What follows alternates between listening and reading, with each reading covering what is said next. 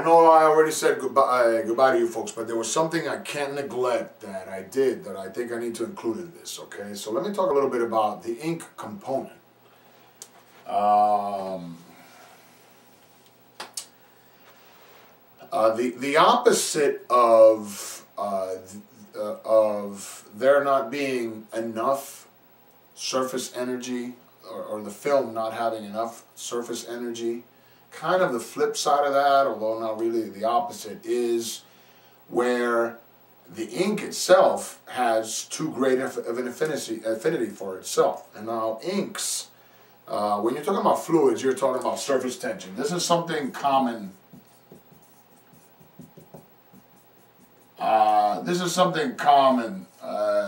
This term is common, and people often confuse surface energy with surface tension. But generally speaking, if you're talking about a fluid, you're talking about surface tension, okay? Because the surface forms an elastic membrane, if you will, around the fluid, and it has a certain tension to it. And that's kind of analogous to surface energy. And so when you're talking about a solid material, then you're talking about surface energy, okay? All right. But those two things are analogs. They're analogous to each other, okay? So, if the ink's surface tension is too great, then that could also result in, something similar to the surface energy of the film being too low, okay? So what might you do? Again, I'm not advising you to do anything to your inks or any aspects of your operation without studying it and deciding that it's something you want to do. But I'm going to give you an example just to shed a little bit of insight. I used to operate a 65-inch wide CI press, 6-color. And I used to have similar problems. In fact, it used to make me crazy. I hated it.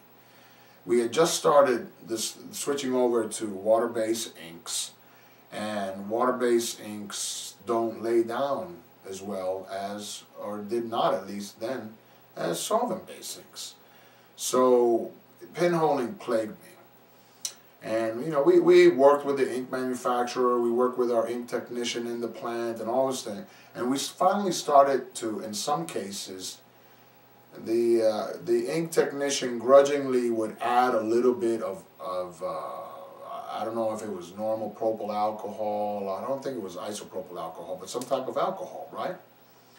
The idea being that the surface tension of the ink would be reduced. And it did, and it helped a little bit. It did help a little bit. It gave it a little bit brighter color and all that. But you have to be very careful because, one, just adding something to ink, you just can't do that. You really have to collaborate with your ink manufacturer. Inks are very special things that have balances and of properties that you just can't fool around with arbitrarily. So you have to work closely with your ink manufacturer. If you don't work with your ink manufacturer and you decide to go it alone, the consequences of product returns, rejects, and that sort of thing, are yours to face alone. So that's something for you to consider. That said, you can experiment and get away with it as long as you employ the appropriate tests to make sure that what you did to your ink didn't diminish its, mess it up. But another thing about it is monitoring the ink. Let's say you end up using something like alcohol in your ink, right? In water-based ink. If you already have solvent-based ink, then this doesn't apply. But if you have water-based ink and you're trying to reduce the surface energy of the ink and you use this alcohol, well, in this example, alcohol volatilizes out of the solution, perhaps, or maybe this other additive you might use might.